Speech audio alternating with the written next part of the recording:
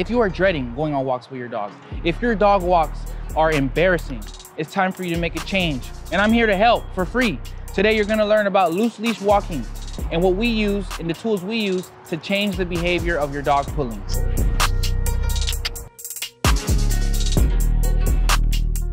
Welcome back to the channel. Today, I'm working on loose leash walking. We have Sully, a 5-month monster.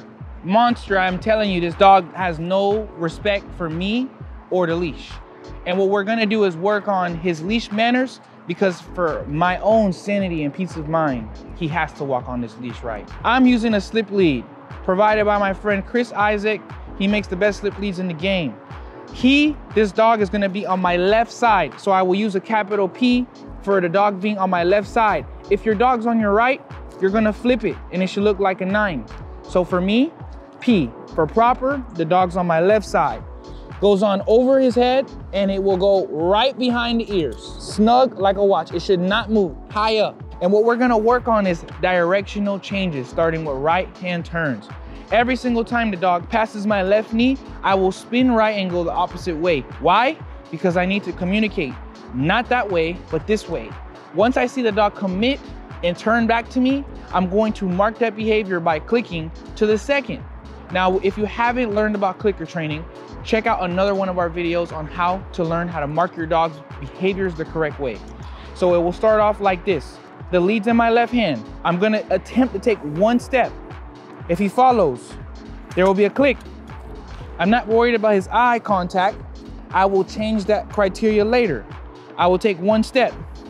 If he pops out the other way, I'm now turning right, moving, and when they commit to come back, you will mark. Walking. And what I'm doing is every single time Sully looks at me in my eyes or looks up, I will click. Looks up, click. And I'm trying to pay and move. I'm gonna reward and keep moving. And if I wanted to make this more exciting, I could click and go.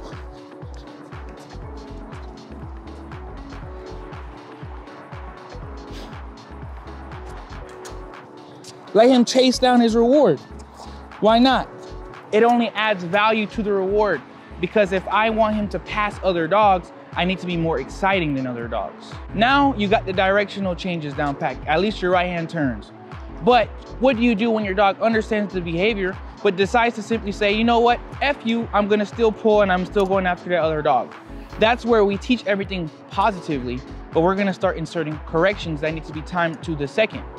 And a correction is a simple leash pop, meaning you give him the leash and you pop it, right? This is a very light version, it's not correcting him.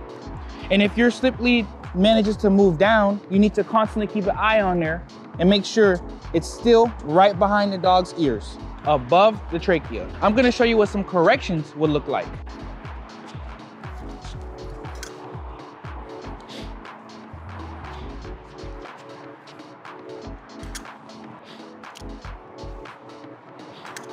So I don't need to correct because he's doing well, but I can anticipate when he breaks or stops engaging with me that I will be ready to time that correction to the second, which involves me going the opposite way and correcting him.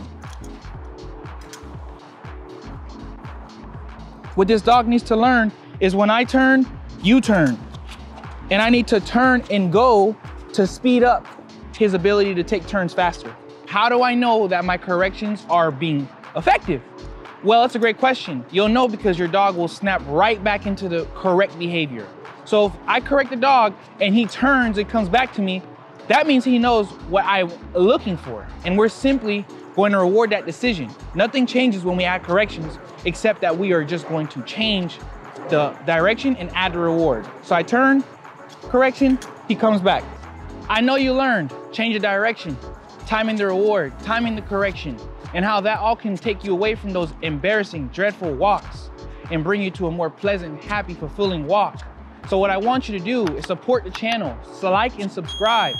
Follow me on all the social media because we're delivering value each and every day.